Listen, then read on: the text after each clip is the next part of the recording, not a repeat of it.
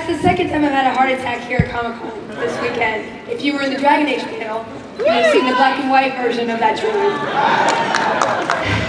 We're cursed. We're video AV cursed here at Comic-Con, but audience blessed.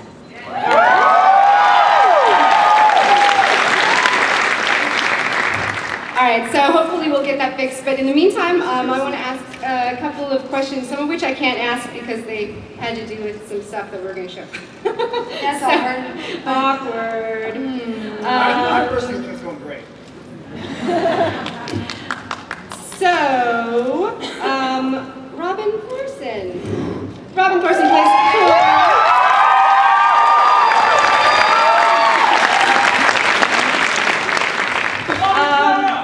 Oh, thank you. Aww. We had, I'm sitting next to her.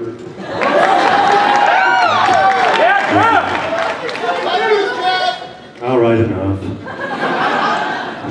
So we had Meaty Sweets on Twitter ask Robin, it's a very hard-hitting question, what is your official drink of choice? My favorite question ever. Anything. I want I said anything. anything, no. I like vodka. I'm a big kettle vodka. So you guys, when I see you out, I expect some bevs. On you. Okay, and I think that actually for Felicia, we have a couple of announcements that we would like to make. We could do a couple of really cool licensing things that we've been doing. For one, we're going to be doing some maquettes with QMX. So, yeah, that's really exciting. And we're also going to be doing a Munchkin pack.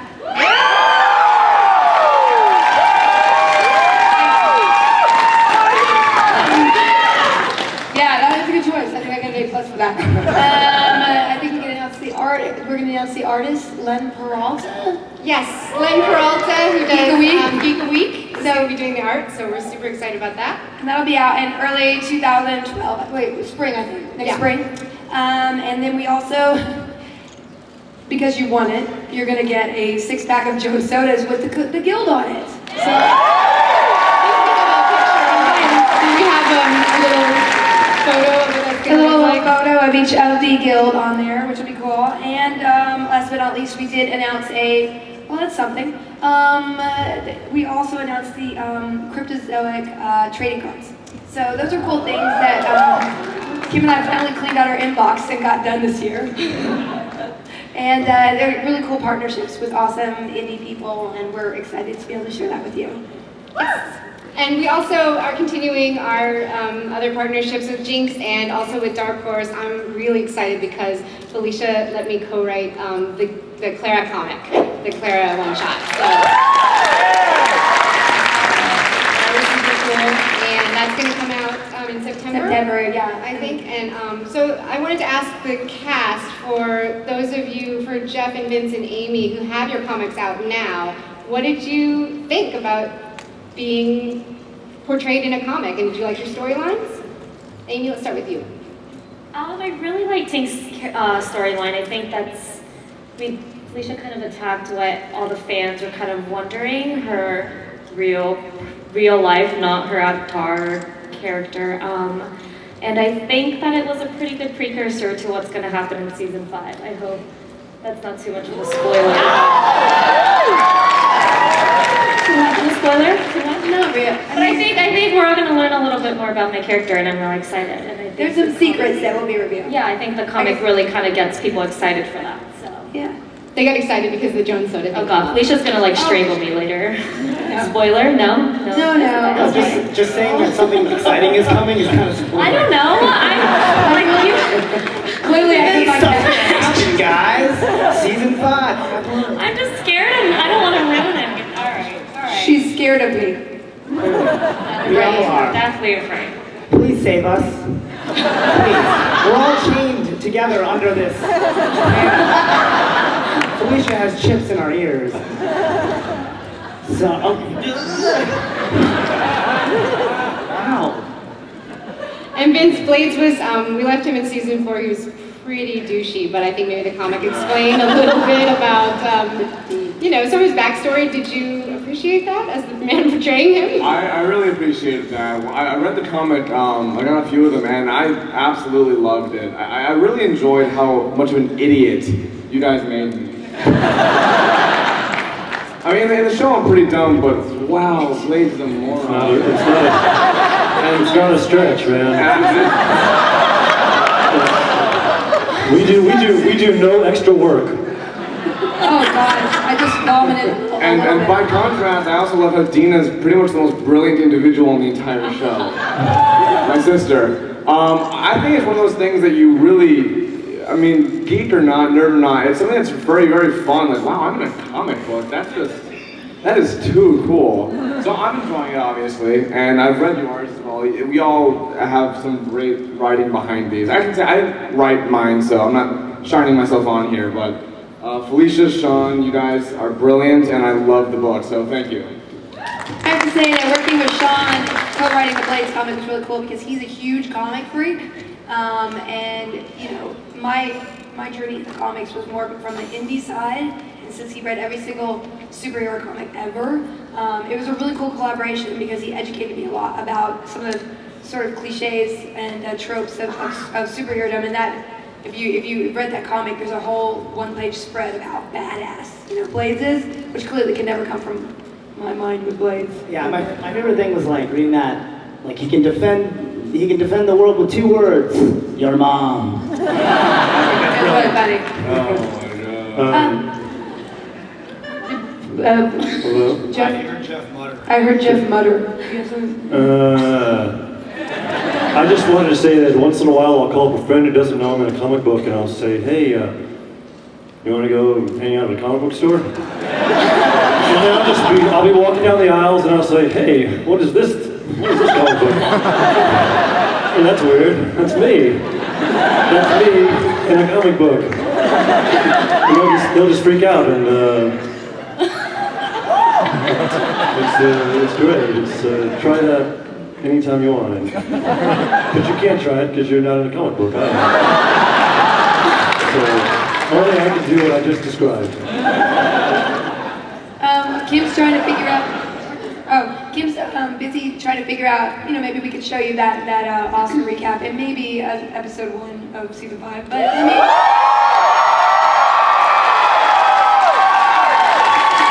AV people, please listen to these cheers. But I do have an announcement for season 5 that I can make.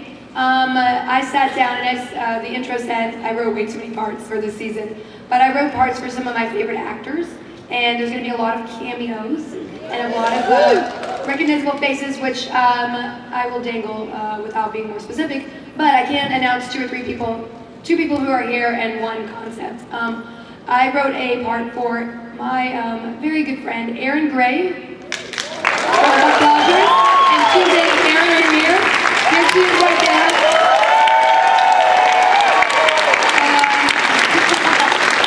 Hotter than she has the right to be, but she's pretty hot. I've stared her inappropriately a lot. My friend Doug Jones, who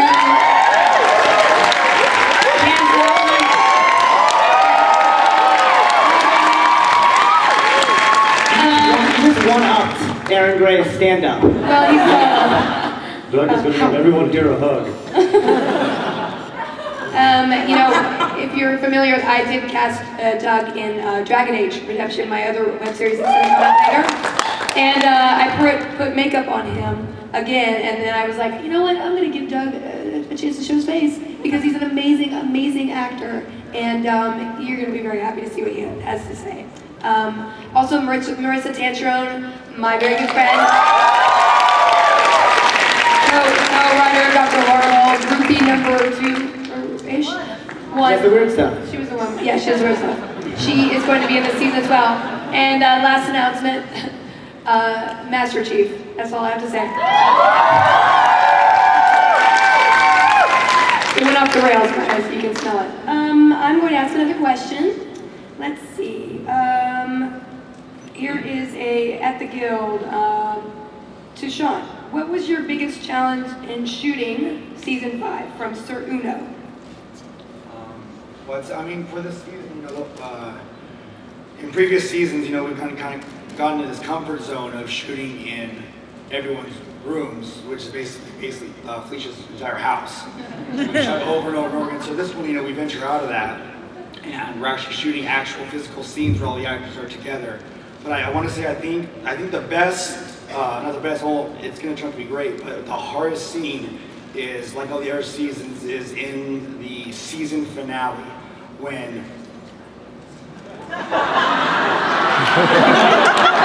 Your mic went on. Amy? Felicia, can you shout the voice? I have that power. so that part was really hard to do. Yeah.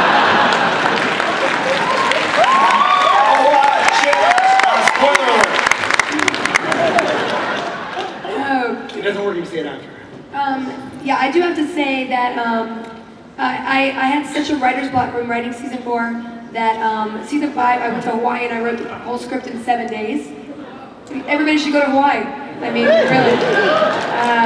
They should give me a free vacation to Hawaii just for saying that here.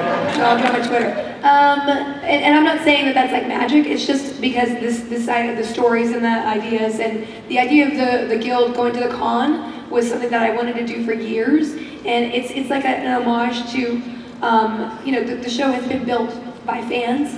And a lot of it has been done face-to-face at conventions. I remember the first year I was here, I begged the brown coats to let me sit at their table to sign and give out DVDs and they helped us hand out bookmarks. Thank you, brown coats.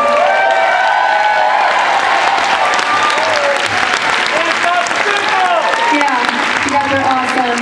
So like the show has literally been built by fan and click by click. And I wanted to do this whole season, even though we're on the same pretty much web budget as every other season, we really blew it out to take the guild physically from behind their computers into the world, really. I think maybe it's good, we should open up to questions maybe, while we are still working on the DVD. You guys probably have something clever to say. I don't know, I know you do. Can I just say that when Felicia came back from Hawaii, she had a really great alabaster tan. She looked exactly the same as she did when she left. Nobody could ever do that. I'm a robot? She's a robot. She's a non-tanning robot. Yeah, can we expect longer episodes of The Guild?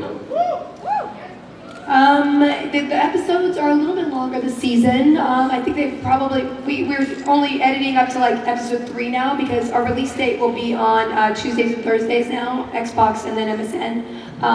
So our first episode releases next week and we're going to go back and work on episode 4, but I think they're a little bit longer. You know, you might see like a 7 or 8 minute episode. Basically, like I said, our budget is pretty much the same as it has been in past years. So, you know, there's only so much you can shoot minute-wise when you're working with this format. It's basically like shooting a small independent movie. I wouldn't rule out, you know, the experimenting with different formats in the future, but for this season, it'll be, you know, about the same, but maybe a couple minutes longer, just because we packed a lot of people in there. So the answer is not really. Yeah, thank you. Great. Thank you. I'm not a Hershey Kiss now.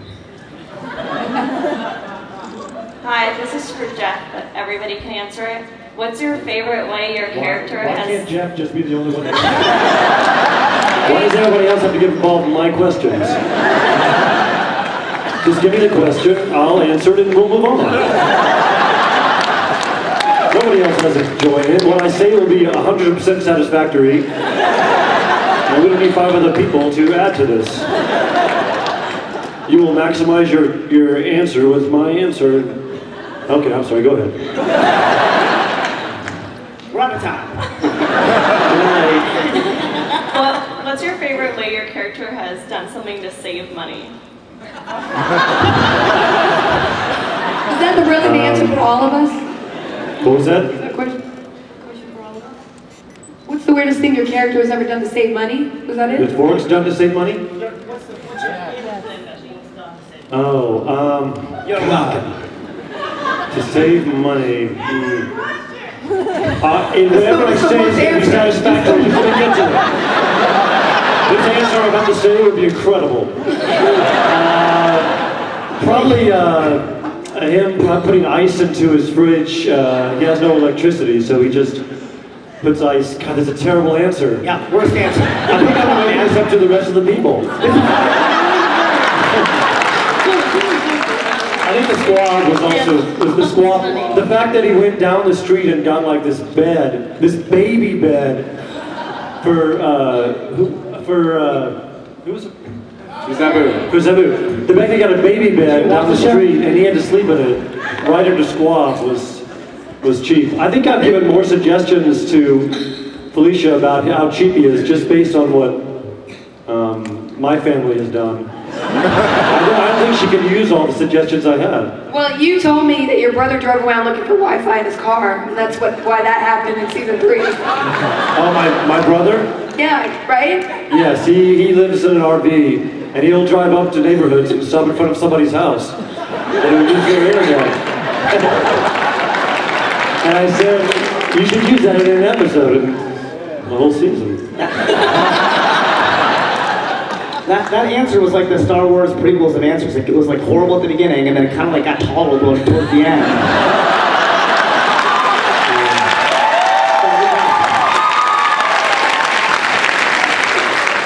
I got to it eventually. Next question. I actually just wanted to ask on what I'd have to do to open a cheesy beards. You want to physically open a Choosy Beards? I want to physically open a cheesy beards. I mean, I don't... Do it! Because the business looks like it's so awesome. I mean, it's not a quality establishment. It has burned down. I mean, I don't know about licensing Cheesy Beards. I guess you might want to put it in the Watch the Guild account, and I'll get it to it like I did the maquettes after like 2 years. Listen, it's only 2 ladies. We're doing this all. I should check my email. Hi. At the end of the last season, there was sort of, it seemed a change in Kodak's opinion of Zabu, and I was wondering, can you enlighten us on what we'll see of that in the upcoming season? There's a baby.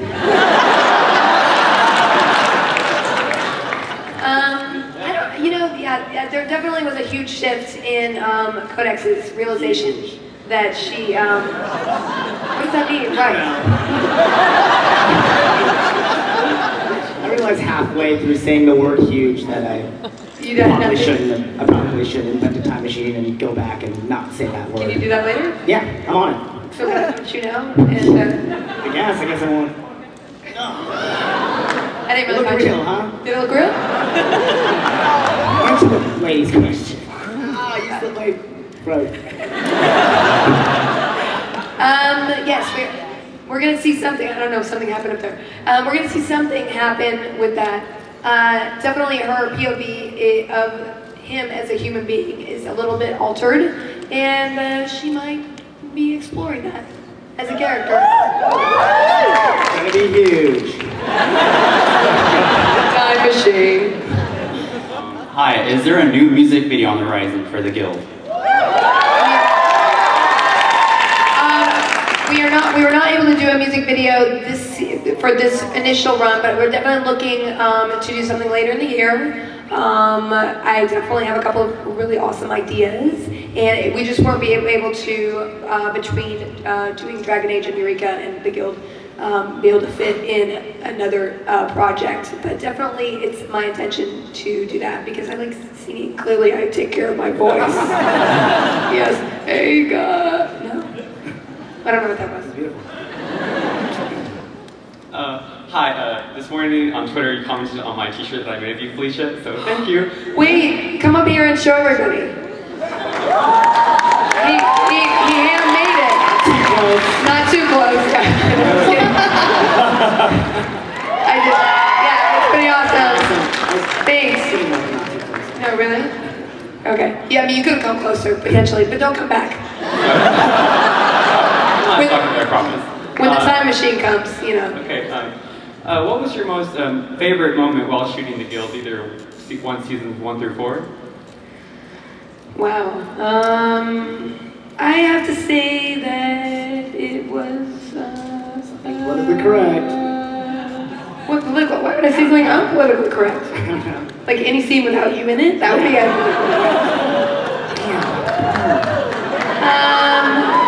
every scene with Zabu. I have to say that the scene in season 1 where we were messing around and he put his finger on my lip and was like, I gotta poo. That was, I mean, you don't have to be right now. No. That was a quote. That was the funnest, like, we couldn't keep a straight face moment. That was the scene that, at least for me personally, that I was like, I think we're onto something. You know, like, this was just sort of a fun, you know, concept that Felicia came up with. And I was like, oh yeah, I'll do your fun little video and help you and, you know, lend you my cameras and blah, blah, blah.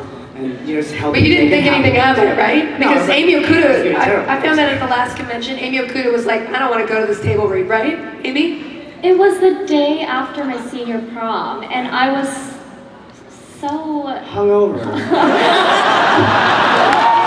It was so early in the morning, and I was like, I have to get up It was like for 10 a.m. This free video. I'm just kidding. All right, well, yeah, I didn't want to go. No, I did not.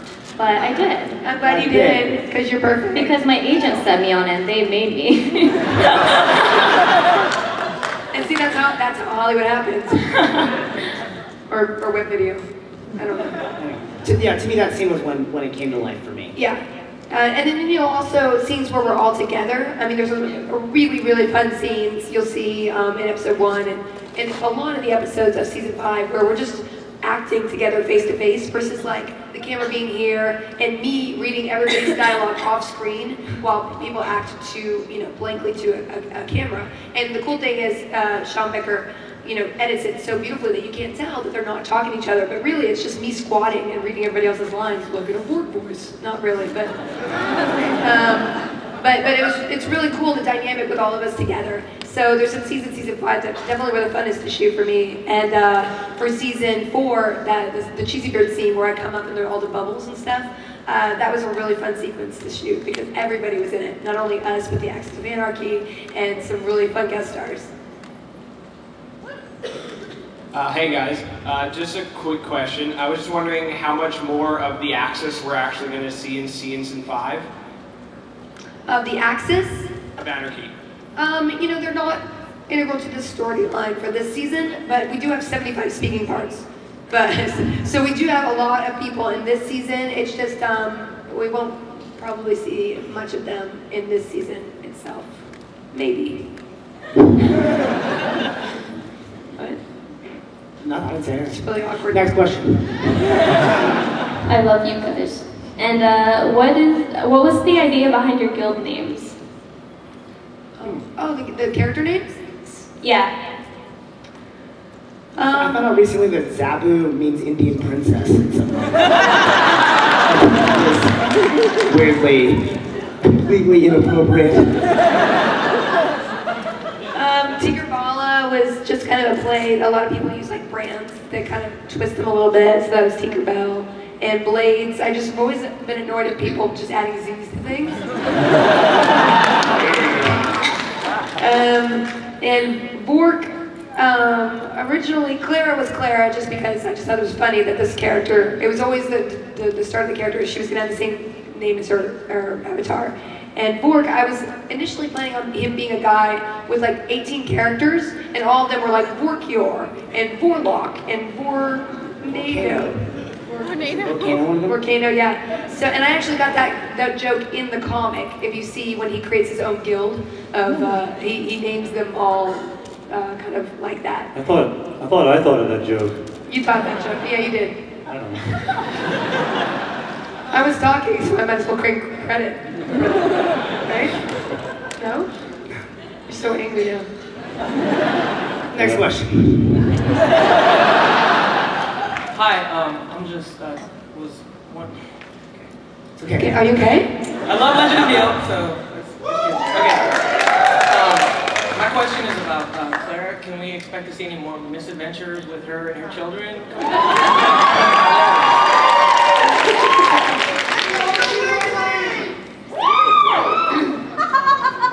Mr. Wiggly fan base.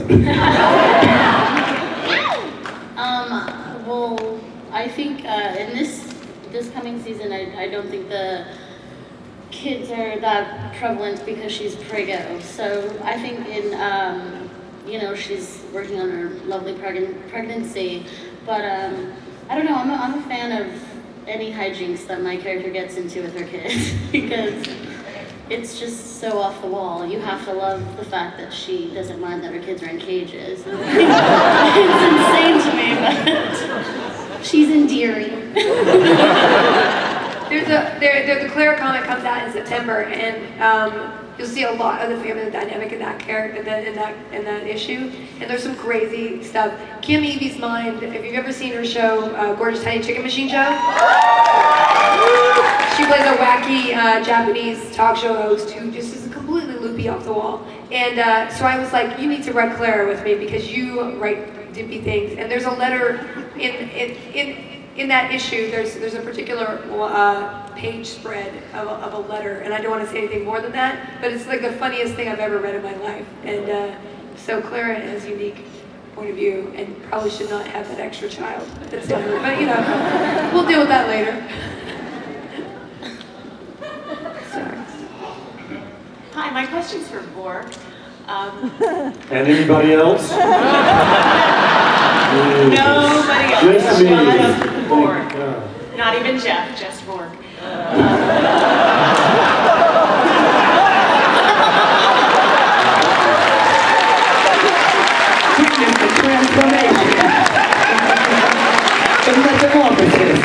What was that? I'm channeling Bork right now. Go ahead. I sorry. really enjoyed your performance at Woodstock the other night. That was fun. And I was wondering if there was any plans in an upcoming season to chronicle your stand-up career. What do you think, Felicia? Chronicle it, I guess, in the actual episodes, or maybe an extra, or I don't know. I mean, what? So now you know it's pretty much not. I'm sorry, Felicia wasn't listening. The question wasn't for her. It's not that important if it's not for her. Yes, it will be in the future. Next, season 6 will be just Vork. It's all coming up Vork. He keeps wanting a spin-off. It's all coming up Bork. Is that so it's bad? not gonna happen. It's a great name. It's all coming up Bork. It's not a good idea.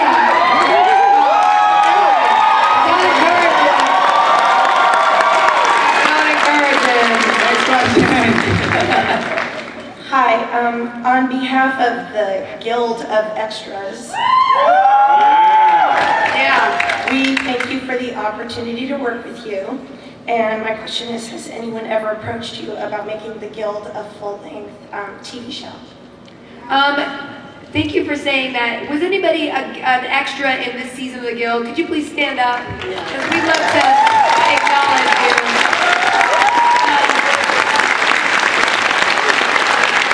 Thank you guys so much. That guy's lying. He's not lying.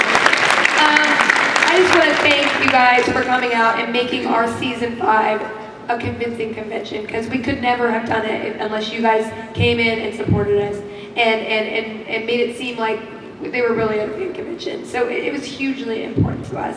And as far as the TV show question, like I said, we're concentrating on the season ahead of us.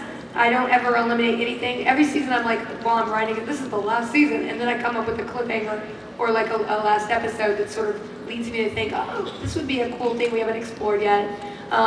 So, I wouldn't ever rule it out. It would just have to be the right time to transfer the story into a completely different format, because 22 minutes is much different from the hour and a half format that we've been used to in the past. Hello. So I think that we have something to show you. The resolution is not going to be great because we, unfortunately, I didn't bring it back up. I don't know what I was thinking. But I have stuff on my computer that is what we have. It's just not as great of a resolution. So I don't know. You guys still want to see it?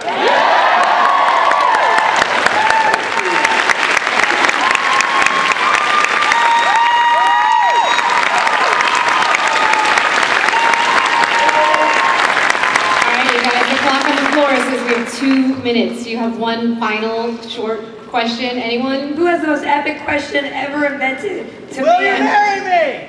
Well, I mean, that's an epic question. And the answer is no. Who are you talking to?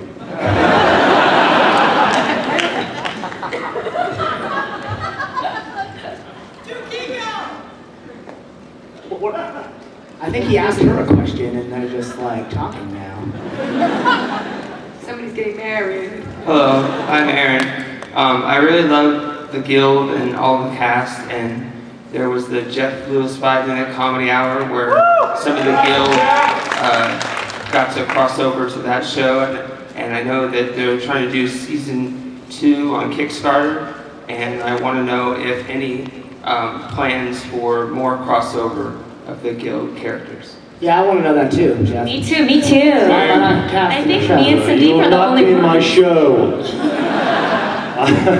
No, it was really fun to see. I think people really got a kick out of seeing people, cast at the Guild in other parts. I mean, especially Vince playing my son was. Vince and Tara playing my son was. They got a kick out of that. So I definitely have plans for everybody else who's in the cast to be in the show. I promise. And everybody who was in it previous season too. It was really fun. So I hope. Wait, they get to do it again? Yeah. What was that? I mean, I wrote you like a huge part. You put me in Legend of Neil just once every season. No, what? I mean, a couple times, 3 times. Did you be an epic character in Legend of Neil or what? That's true. That's true. I was just trying to remind people how awesome that part was. Mission accomplished. All right, you guys. Well, thank you so much for coming to our panel. Thanks for